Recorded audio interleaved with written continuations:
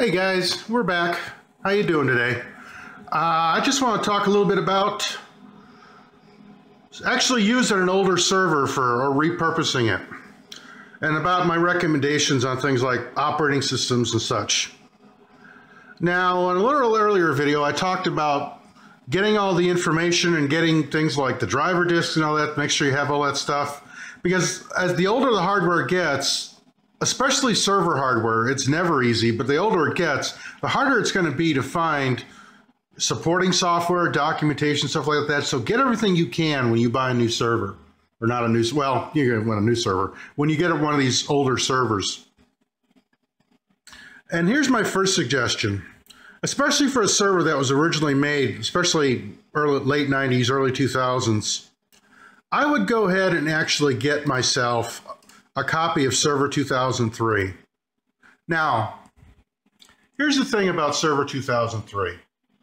Yes, it's technically XP, which is a good and a bad thing, but it's up to date enough to see most of your newer hardware, and this is a plug and play operating system, so it makes it a lot easier.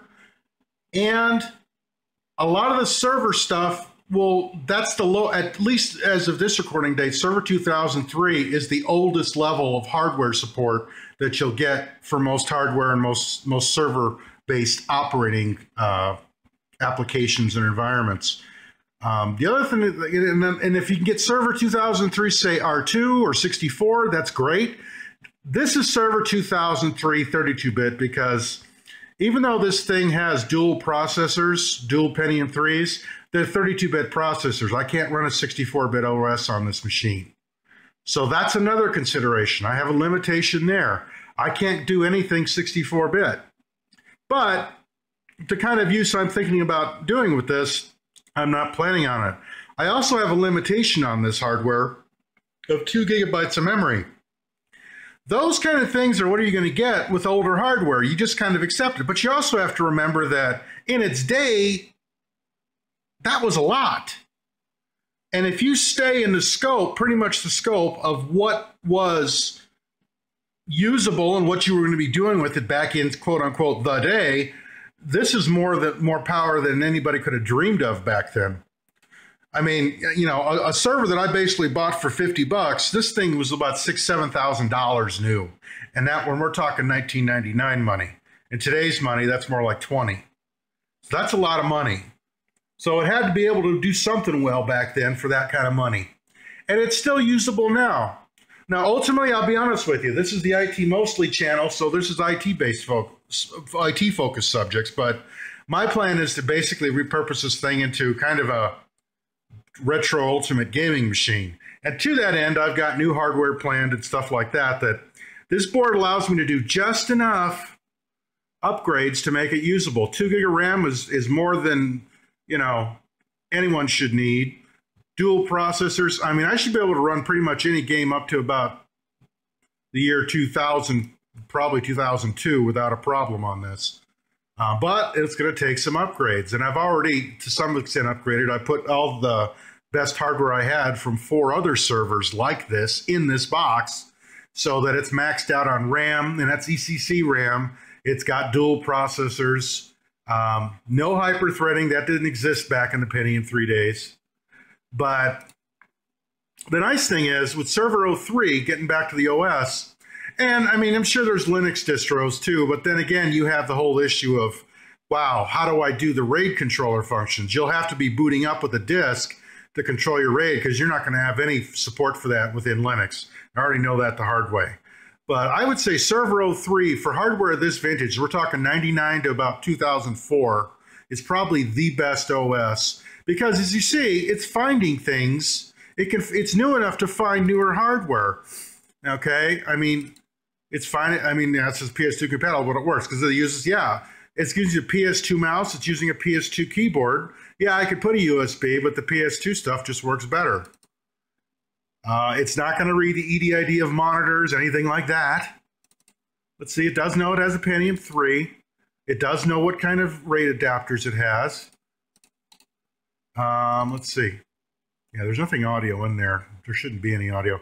But it's new enough to be able to be not quite a problem. In fact, it's so new that I didn't even have to load the server RAID controller to install the OS because Server 03 already had a driver that worked with this hardware, that's a nice thing.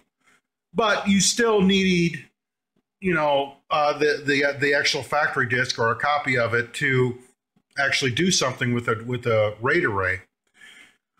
But anyway, let me give you some look here. And actually inside install CPU ID. And, the thing is, CPU ID really was never meant for this level of OS, but it works. And you see, this is a Pentium 3E, Coppermine CPU, slot 1. And you see, I think this is a 180 nanometer process, so it's a pretty big CPU.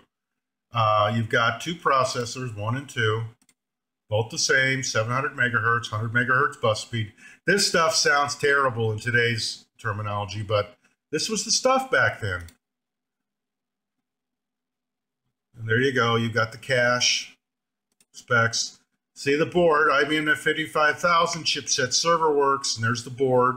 You see there's the date of the BIOS, 2001. There's the memory, serial presence will never work. Graphics, S3 Trio 64 V2. You see why we're going to be doing an upgrade. So basically, this is the kind of hardware you're going to get. And this hardware is blending beautifully with this Server 2003. Now, the downsides of using an older OS like this is there is no security patches, no support, so I wouldn't put this thing anywhere near the internet. You're not going to get a lot of updates. There's a lot of stuff that the software that, is made for 64-bit now, that's a normal thing, is just plain not going to run on this. So, some considerations there.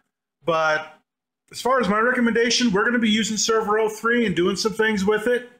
And the fact that I have supporting software that works with this works real well. Now, you could do Linux or that if you wanted to, but again, remember, you've got to be able to set stuff up and access stuff like RAID controllers and that your Linux distro may not be able to deal with. Servers are a little bit different animal. They're not quite like a PC, even though they are. They're a PC on steroids, but they do things a little differently. And in a future video, I'll actually show you one of the boards, the actual board, because I have another server I got to take apart, and it has the same board as this. So I'll show you how different it is. Anyway, that's all we're going to talk about on this today, so we'll see you. Thanks for stopping by.